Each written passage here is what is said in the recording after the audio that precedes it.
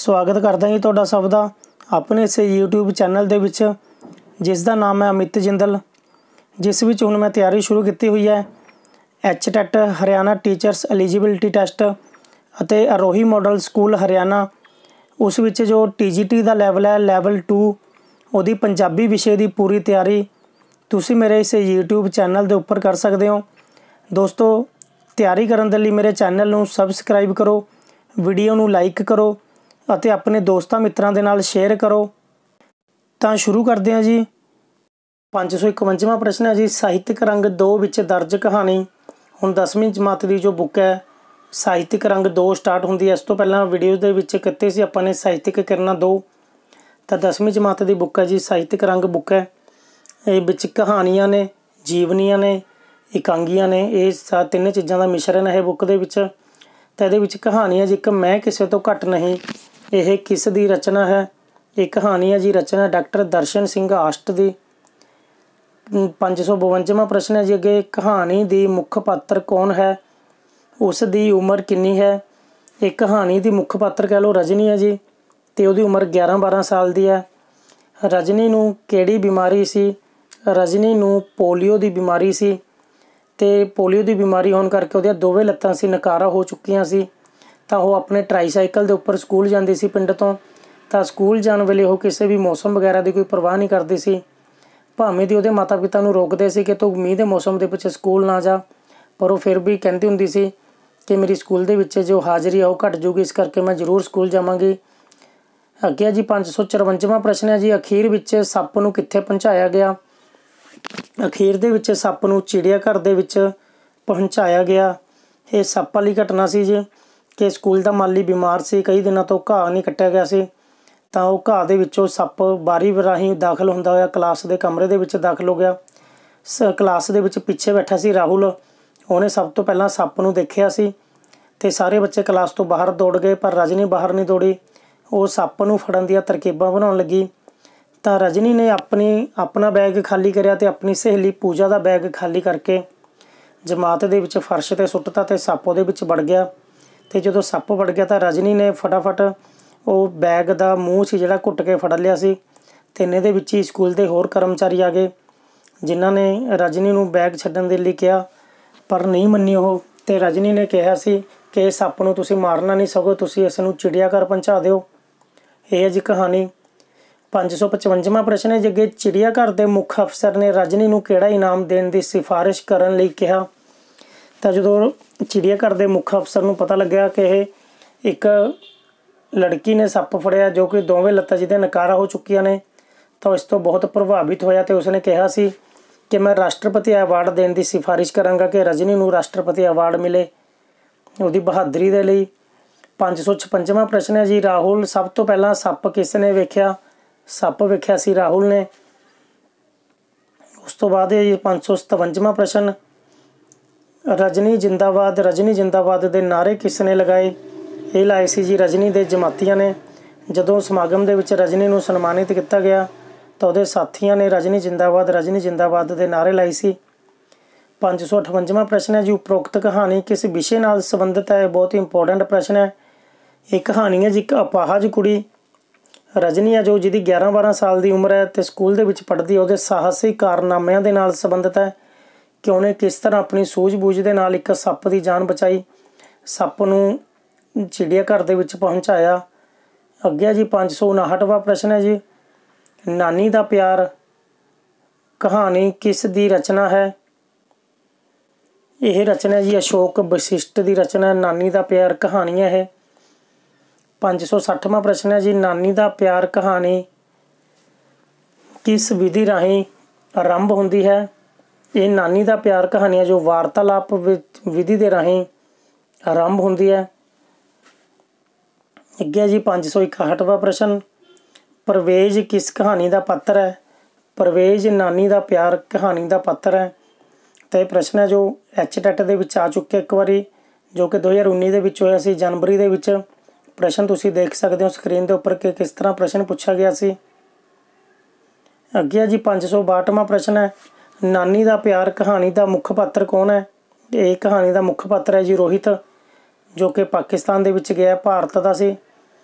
563वां प्रश्न है जी, रोहित नूं किन्नू नानी का प्यार किस ने दिते? तो जो रोहित पाकिस्तान दे विच टांगे दे विच बैठा जा रहा सी, तो उहदे गल्लां बातां दे विच एक औरत ने टांगा रुकवाया तो उसनूं किन्नू खरीदे तो रोहित नूं दिंदे होए बोली। तो वह औरत सी जी टांगे विच बैठी खामोश बुरकाधारी औरत, जो कि काफ़ी समय तो खामोश बैठी सी, परंतु उसने अचानक टांगा रुकवाया तो किन्नू खरीदे तो राहुल नूं दिंदे होए बोली कि इनू नानी का प्यार समझ के रख लै, क्योंकि जिहड़े पिंड की औरत सी उस पिंड की राहुल की नानी सी, रोहित की नानी सी। अगे है जी 564वां प्रश्न है, नानी का प्यार कहानी का विषय की है? यदा विषय जी सरहद के आर पार के वसनीकों की पुरानी सांझ की पेशकारी। लेखक ने बड़े वधिया ढंग दे नाल भारत ते पाकिस्तान के जो लोग ने कि किस तरह पाकिस्तान के लोगों ने उन्होंने सेवा की, खातरदारी की, उस विषय के नाल संबंधित यह कहानी है। 565वां प्रश्न है जी, कमला ना होवे तां तू कोई नजूमी है जिहड़ा तैनूं बेबे का पता हुंदा। उपरोक्त सत्र विच नजूमी का की अर्थ है? नजूमी का अर्थ है जी ज्योतिषी। ये सत्र ने जो ये भी नानी का प्यार कहानी दे विचों ने। 566वां प्रश्न है, मुखातिब ते हम उम्र शब्दों का की भाव है? मुखातिब हुंदा जी संबोधित ते हम उम्र हुंदा इक्को जिन्नी उम्र का, जिहड़े हानी हानी होण उहनूं इक्को उम्र का कहंदे ने जां हम उम्र कहंदे ने। 567वां प्रश्न है, अगली कहानी शुरू होती है जी तीसरी, ईयरफोन कहानी किस दी रचना है? दोस्तों कहानी का नाम तो लेखक का नाम या कहानीकार का नाम तुहानूं जरूर आना चाहिए तो किताब के विचों भी पता होना चाहिए कि किहड़ी पुस्तक दे विच शामिल है। 4-5 प्रश्न है जो पूछ ले जाते हैं इस तरह के।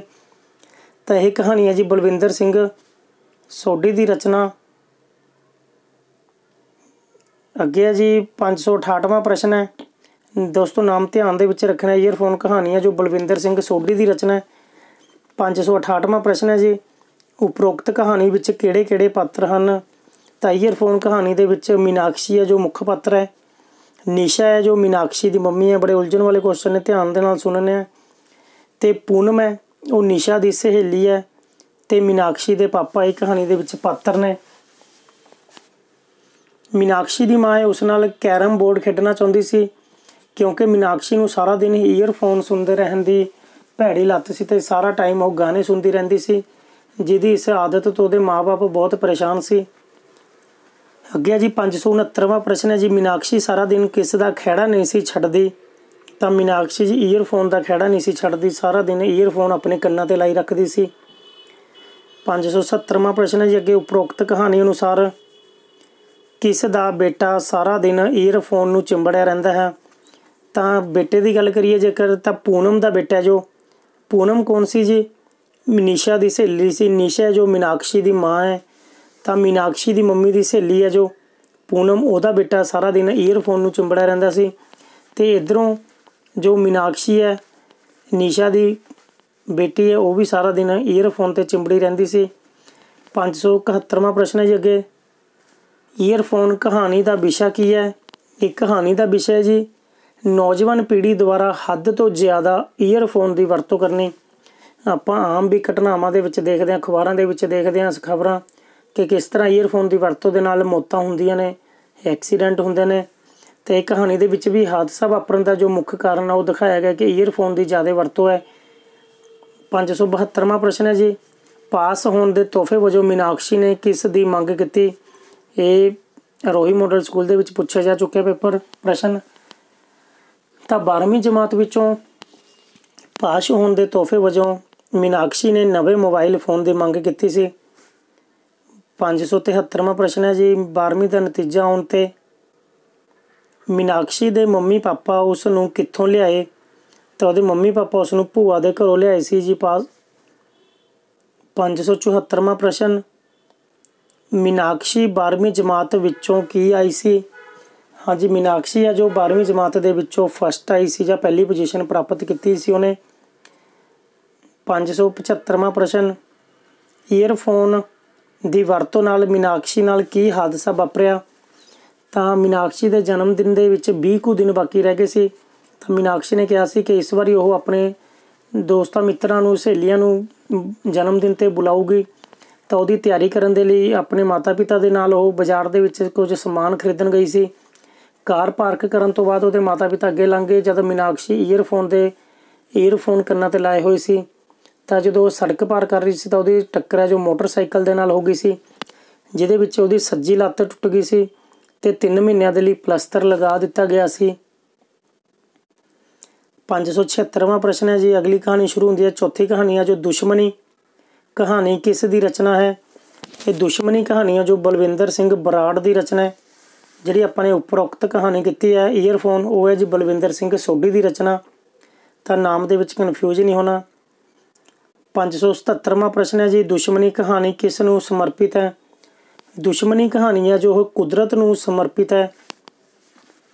578ਵਾਂ ਪ੍ਰਸ਼ਨ ਹੈ ਜੀ। ਕੁਦਰਤ ਨੂੰ ਕਿਸ ਤਰ੍ਹਾਂ ਸਮਰਪਿਤ, ਅੱਗੇ ਦੱਸਦੇ ਹਾਂ ਤੁਹਾਨੂੰ ਕਹਾਣੀ ਦੇ ਵਿੱਚ।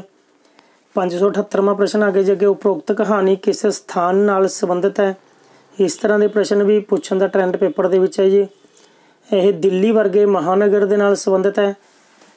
ਦਿੱਲੀ ਦੇ ਵਿੱਚ DDA ਦੇ 3 ਮੰਜ਼ਿਲੇ ਫਲੈਟ ਸੀ, ਜਿਹਦੇ ਵਿੱਚ ਸਭ ਤੋਂ ਟੌਪ ਫਲੋਰ 'ਤੇ ਰਹਿੰਦੀ ਸੀ ਅਰਚਨਾ ਚੋਪੜਾ ਅਤੇ ਉਹਦਾ ਪਤੀ ਰਾਹੁਲ ਚੋਪੜਾ। ਸੈਕਿੰਡ ਫਲੋਰ 'ਤੇ ਰਹਿੰਦੇ ਸੀ ਬੰਦਨਾ ਭਾਟੀਆ ਅਤੇ ਉਸਦਾ ਪਤੀ ਸੰਜੀਵ ਭਾਟੀਆ। ਇਹ 2 ਪਰਿਵਾਰਾਂ ਦੇ ਨਾਲ ਸੰਬੰਧਿਤ ਕਹਾਣੀ ਹੈ। 579ਵਾਂ ਪ੍ਰਸ਼ਨ ਹੈ ਜੀ। ਅਰਚਨਾ ਚੋਪੜਾ ਨੇ ਗਮਲੇ ਕਿੱਥੇ ਰੱਖੇ ਹੋਏ ਸੀ? ਅਰਚਨਾ ਚੋਪੜਾ ਸੀ ਜੋ ਉਸਨੂੰ ਗਮਲਿਆਂ ਦੇ ਨਾਲ ਬਹੁਤ ਪਿਆਰ ਸੀ। ਉਹ ਟੈਰੇਸ ਗਾਰਡਨ ਬਣਾਉਣਾ ਚਾਹੁੰਦੀ ਸੀ। ਉਸਨੇ ਟੈਰੇਸ ਦੇ ਉੱਪਰ ਬਹੁਤ ਸਾਰੇ ਪੌਦੇ ਰੱਖੇ ਹੋਏ ਸੀ। ਇਸ ਤੋਂ ਇਲਾਵਾ ਉਹਦੇ ਘਰ ਤੋਂ ਜੋ ਪੌੜੀਆਂ ਟੈਰੇਸ ਵੱਲ ਜਾਂਦੀਆਂ ਸੀ, ਉਹਦੇ ਉੱਪਰ ਵੀ ਉਹਨੇ ਇੱਕ ਸਾਈਡ ਦੇ ਉੱਪਰ ਬਹੁਤ ਸਾਰੇ ਗਮਲੇ ਸੀ ਜੋ ਉਹ ਰੱਖੇ ਹੋਏ ਸੀ ਅਤੇ ਉਹਨਾਂ ਦੇ ਵਿੱਚ ਪੌਦੇ ਲਗਾਏ ਹੋਏ ਸੀ। 580ਵਾਂ ਪ੍ਰਸ਼ਨ ਹੈ ਜੀ। ਅੱਗੇ ਦੋਹਾਂ ਪਰਿਵਾਰਾਂ ਵਿੱਚ ਝਗੜੇ ਦਾ ਕੀ ਕਾਰਨ ਸੀ? ਤਾਂ ਦੋਹਾਂ ਪਰਿਵਾਰਾਂ ਦੇ ਵਿੱਚ ਝਗੜੇ ਦਾ ਕਾਰਨ ਸੀ ਪਾਣੀ ਵਾਲੀ ਟੈਂਕੀ। ਜਦ ਕਿ ਅਰਚਨਾ ਨੇ ਇੱਕ ਵਾਧੂ ਟੈਂਕੀ ਟੈਰੇਸ ਦੇ ਉੱਪਰ ਪੌਦਿਆਂ ਨੂੰ ਪਾਣੀ ਦੇਣ ਦੇ ਲਈ ਰੱਖੀ ਹੋਈ ਸੀ।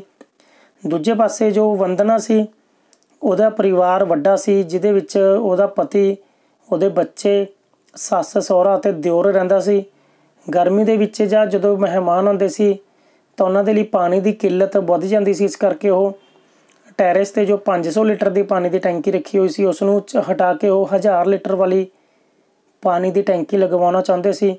ਪਰ ਅਰਚਨਾ ਨੂੰ ਇਹ ਪਸੰਦ ਨਹੀਂ ਸੀ। ਇਸ ਕਰਕੇ ਅਰਚਨਾ ਨੇ ਆਪਣੇ ਪਤੀ ਨੂੰ ਫੋਨ ਕਰਤਾ ਅਤੇ ਉਹਦੇ ਪਤੀ ਨੇ ਆ ਕੇ ਅੱਗੇ ਪੁਲਿਸ ਨੂੰ ਫੋਨ ਕਰਤਾ। ਇਸ ਕਰਕੇ ਦੋਵਾਂ ਪਰਿਵਾਰਾਂ ਦੇ ਵਿੱਚ ਝਗੜਾ ਹੋ ਗਿਆ ਸੀ।